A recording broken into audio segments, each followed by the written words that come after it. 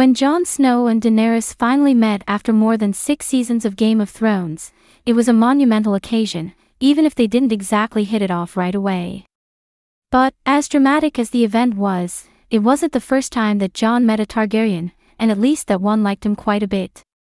Why didn't he tell Dany about how her great-uncle, A-mon Targaryen, who trusted and respected him? Hey guys, welcome to my channel. Please don't forget to like and subscribe and also click on the notification bell to remain updated. Aemon, in case you've forgotten, was the Maester of the Night's Watch for many, many years.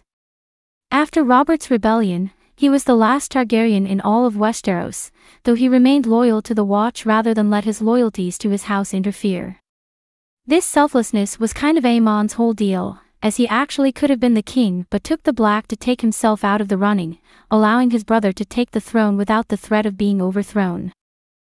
When Jon joined the Night's Watch, Aemon took a liking to him, guiding him through many of the same conflicts of duty and family that he'd endured during his long, long life. Aemon cast the deciding vote to elect Jon Lord Commander of the Night's Watch and was one of his staunchest allies. Keep in mind, Aemon didn't know he was talking to a fellow Targaryen, as Jon's parentage still hasn't been made public.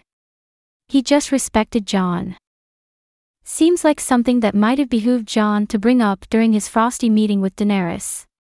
Dany never met Aemon, of course, but with all her talk of honor, family, and history, it seems like she might have appreciated knowing that Jon once served alongside her only other, known, relative, and that Aemon trusted Jon to do what must be done. Maester Aemon died after decades of loyal service to the Watch, but when he heard about Dany's plight, he lamented his inability to help her. Thanks for watching. Please don't forget to like this video and drop comments.